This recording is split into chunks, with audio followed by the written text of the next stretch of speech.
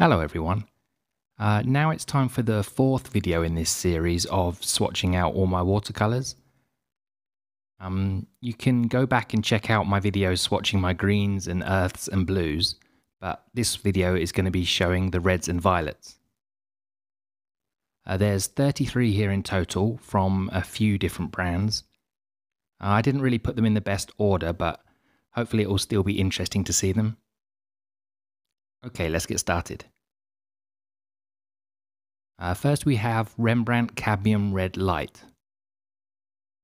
This is made from PR108, which is cadmium red, and PO20, which is cadmium orange. This colour's been discontinued by Rembrandt now. I don't think they have a cadmium red light at all. I think it's just cadmium red and cadmium red deep.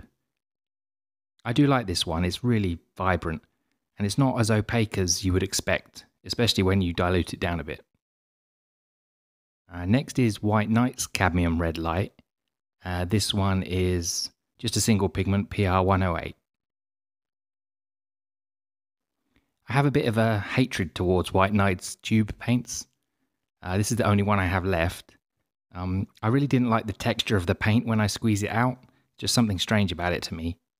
That was 1.5 years ago though, so maybe I'll think differently now I've got a bit more experience. I do enjoy using White Knight's pans though. Next is Schmincke Horadam Cadmium Red Light. This is also PR108. This is from a half pan I got in the water flask set. Yeah, it's a nice easy paint to paint with, and it re-wets really easily. I think it's a little less orange than the previous two. Yeah, it's a nice cadmium red, I think.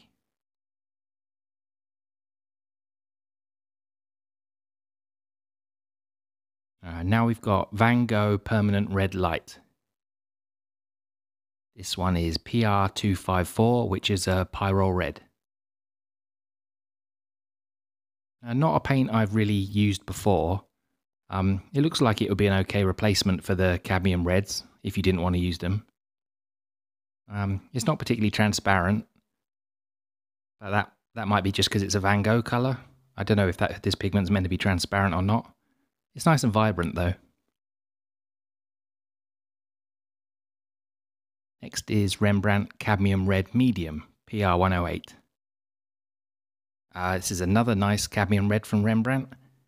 Rembrandt used to have 3 cadmium reds in their range. They had a light, medium, and deep. I think now it's just the 2, just a cadmium red and a cadmium red deep. I think I prefer this one to the cadmium red light. I always like to have a intense red available, even if I almost never use it. So next is Mijello Mission Gold Permanent Red. This is made from PR112, which is a naphthol red. It's a nice paint, but according to handprint.com, it might not be very light fast, so I'd have to do my own light fast tests on it.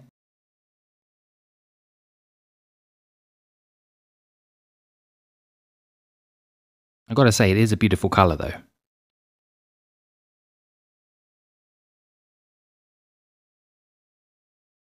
Now it's Mijello Mission Gold Permanent Red Deep. This is PR254 Pyrrole Red. Wow, this is a really vibrant red. Yeah, I really like it.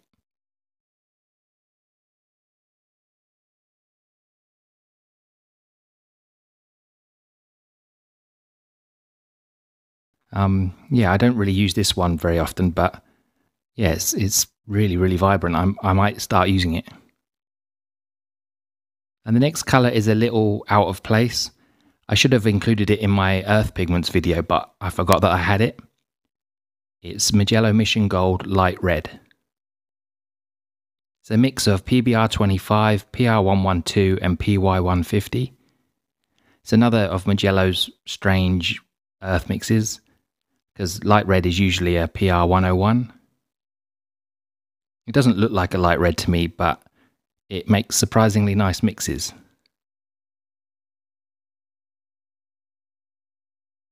Then we have Holbein Perylene Maroon.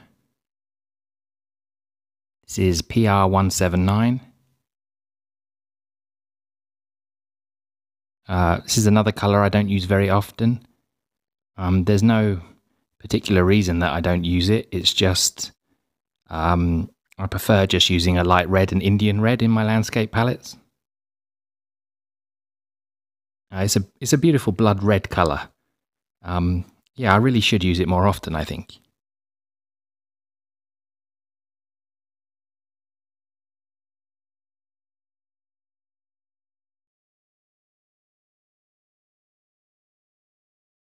Next is Lukas Madder Lake Deep. This is made of PR264, which is a pyrrole Rubine. This red is a bit deeper than the PR254 that we've seen previously. It's a good red, but Handprint recommends performing your own light fastness tests on it.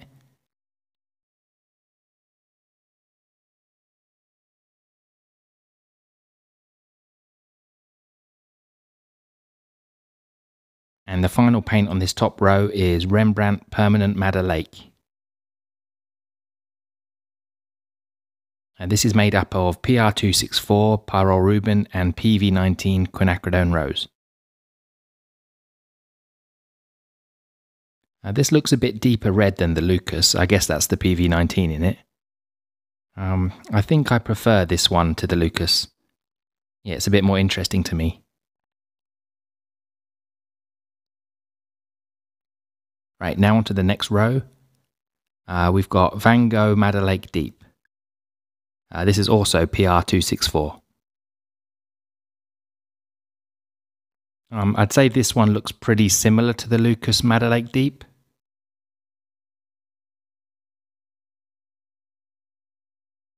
Okay, now we've got Mijello Mission Gold Rose Madder. This is made from PR176, which is benzimidazolone red. It's not a pigment I've seen used all that often. Another one, yeah, I think this is another one you should perform your own light fast tests on.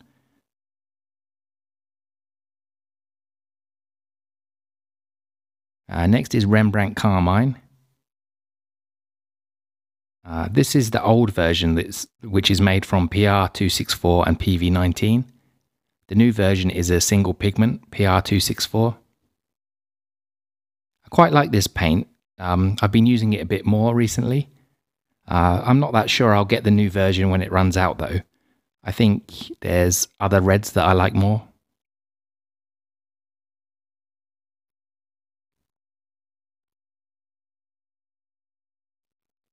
Now we have Schmincke Horadam Carmine. This is made from PV19. This one seems to move quite a bit on the wet paper. Yeah, I really like this one.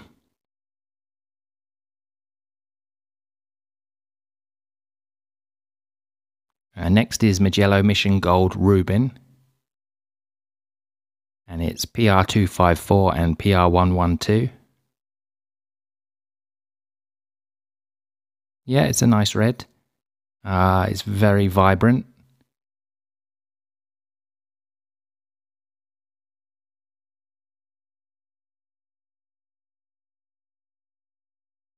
And then we got Mijello Mission Gold Burgundy Red. This is made from PR177. It's another pigment that's only marginally light fast. Yeah, probably not a good one to use if you plan to display or sell your artwork. I think I'll just use it in the sketchbook. Yeah, I very much doubt I would buy it again once it runs out.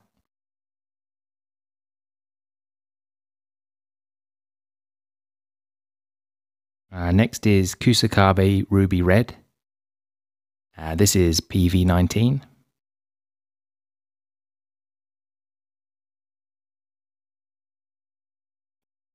Yeah, it's nice and vibrant and highly pigmented. Yeah, I quite like this one. I like it more than I've liked other Kusakabe paints, I think.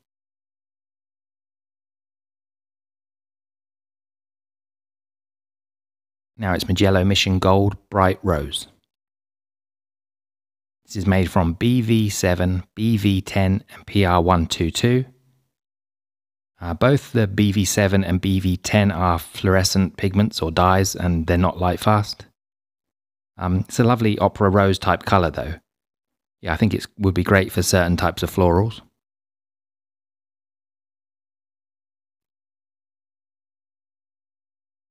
Now we have Lukas Genuine Rose, PV19. And this always seems like a strange paint to me. It's quite pinkish. Yeah, it's a pinkish pastel colour to my eyes. I don't usually think of PV19 being this opaque either. Yeah, it's definitely not one of my favourites.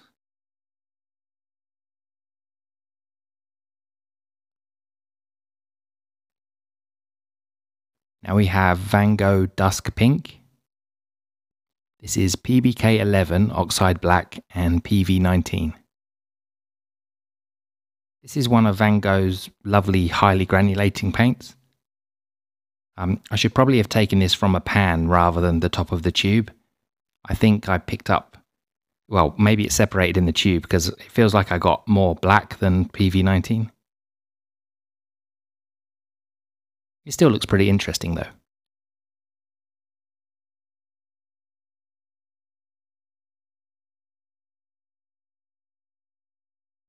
Then we have Jackson's Opera Rose. This is PR81-1. This is another fugitive pigment that is going to fade over time if you expose it to sunlight. It's to be expected with opera watercolors though, so it's not really something I should complain about. I think I prefer the Mijello Bright Rose to this one anyway.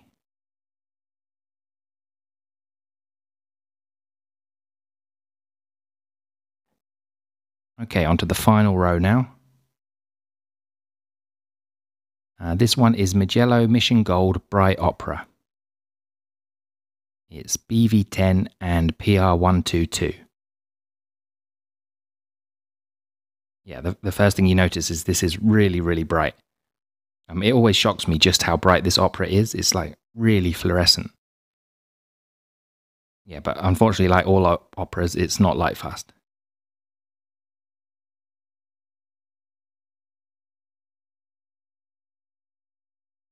Next is Kusakabe Magenta.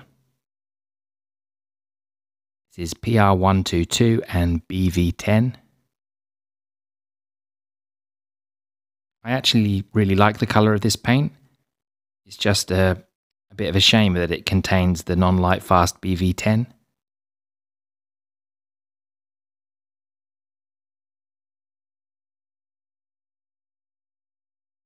Then we have Quinacridone Rose Magenta, PR122, that's from Rembrandt. I hadn't used this pigment in the past, but I'm really starting to like it. It's a really versatile pigment to have in your palette.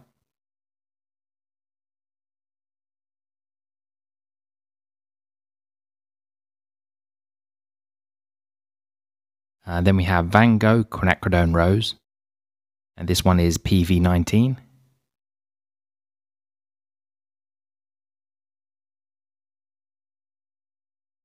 Yeah, it's a nice and useful paint, but I much prefer the Rembrandt PR122. This one is much cheaper though.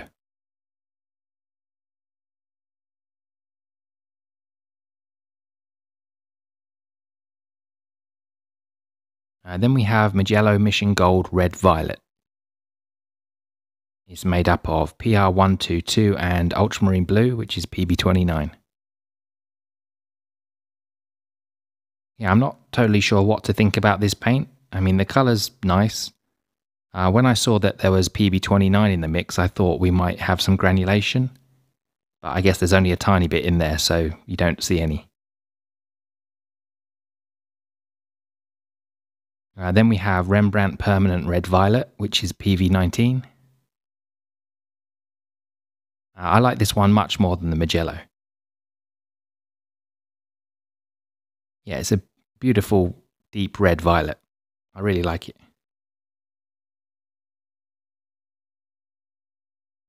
I'm not sure how useful it is in the types of paintings I like to do, but yeah, definitely a nice colour.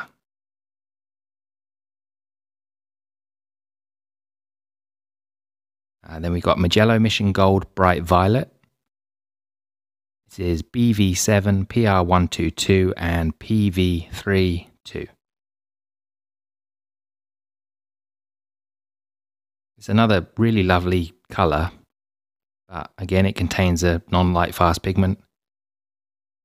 Mijello have quite a few reds and violets with the BV10 and BV7 etc. in them. Yeah, they do make some lovely colours though.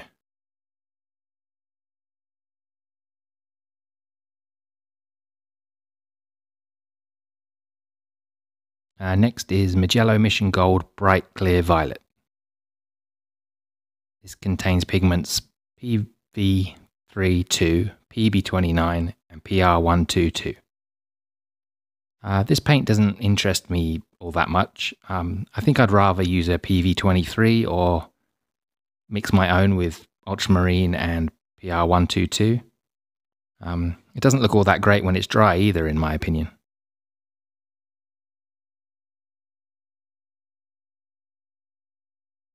Next is Mijello Mission Gold Compose Violet Deep. This is made from PB15-3 and PR122. I wasn't expecting to find a violet mixed with phthalo blue-green shade. Are there any other brands that have this mix? I can't think of one off the top of my head, but it actually looks really nice. I'd say I much prefer this to the bright clear violet.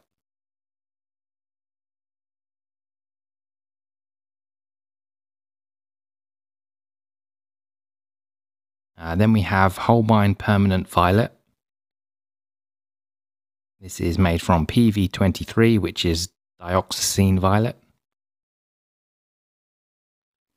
Purples and violets are not really my thing, but if I was going to use one, it would most likely be this one. It's nice and vibrant, and I always like painting with Holbein paints.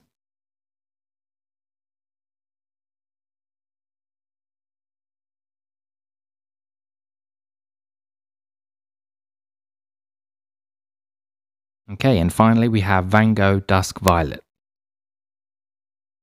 This was made of PBK11 and PV23. Just like when I painted out the dusk pink, I think this must have separated a bit in the tube, because it just seems a lot blacker than I remember.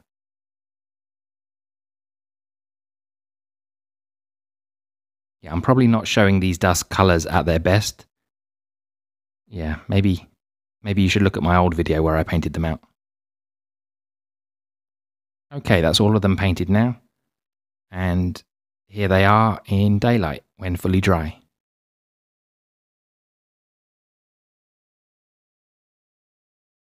Yeah, I'd say they're all pretty nice colours. I'm pretty shocked again at just how many reds and violets I have. I don't tend to use them, but I just wanted to try them all. I've actually just realised that I forgot a couple. I'm pretty sure I've got a Rembrandt Cobalt Violet and an Ultramarine Violet somewhere. Yeah, silly me. Maybe I'll just have to paint them all out again. So what do you think? Are there any paints here that you particularly like? And what are your favourite reds and violets from other brands? Let me know in the comments. And as always, thank you very much for watching, and I'll speak to you in the next video. Bye bye.